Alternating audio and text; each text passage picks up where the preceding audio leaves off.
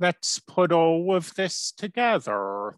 We've looked at amplitude period, phase shift, and vertical shift. Now let's look at them all at once. So, moving left to right, this constant A is controlling the amplitude. And the next constant B is controlling the period. And the next constant C is controlling the phase shift, either left or right. We traditionally write subtraction here, but it could be subtraction or addition. And this last constant D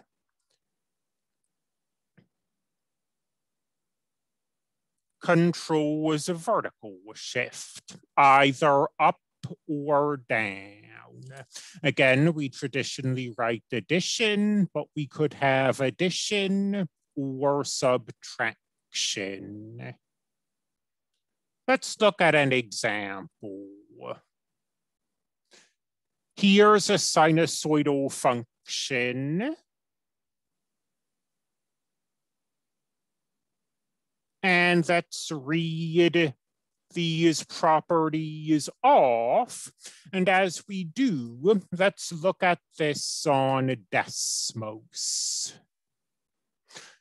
The amplitude is the absolute value of 3. Of course, 3 was already a positive. Over here, here's the sign, and that amplitude turns to 3.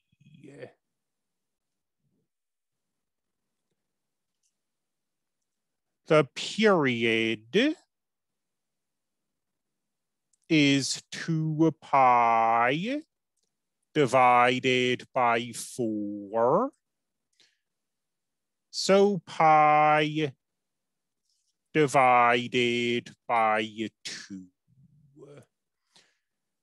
If we go over to Desmos, B is currently 1. The period is 2 pi. As B increases, the period shrinks until B is 4. And the period is pi divided by 2.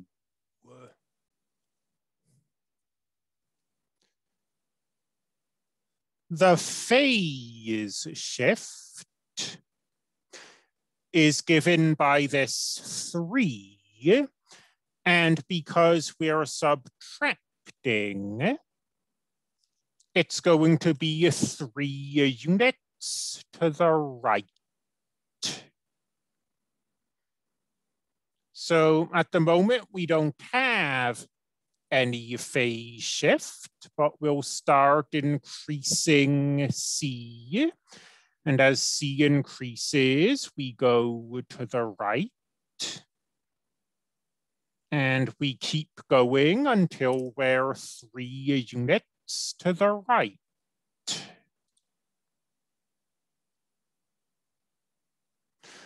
Only one thing left to go. Our vertical shift is 2. And we've got addition, so that's 2 units up. At the moment, we don't have any vertical shift, but we start to increase D, and the curve goes up. And here's a D equals a 2. So to create a graph like this, or at least to create one pen and paper, you just find each of the properties one by one, like we did here. And this is the graph of the curve that we were looking at.